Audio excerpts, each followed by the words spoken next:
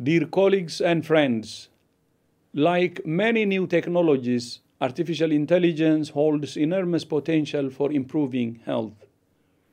This includes improved diagnosis and clinical care, enhanced research and development, disease surveillance, outbreak response, and managing health systems, especially in low and middle income countries.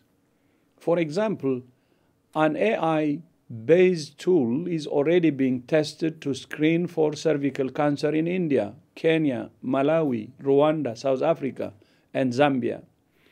AI could also be used to improve detection of tuberculosis, COVID-19, and many other conditions. At the same time, artificial intelligence raises potential ethical concerns, including equitable access to technologies, data protection, and liability.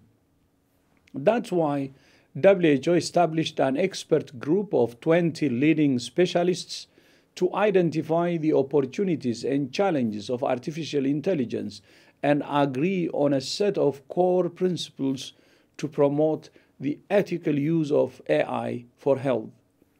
Today, I'm proud to announce the launch of the WHO guidance document on the ethics and governance of AI for health. It provides the much needed guidance to ministries of health, AI programmers, and health providers. I hope that this report will help countries to harness the power of artificial intelligence while minimizing the risk for a healthier, safer, and fairer future. I thank you.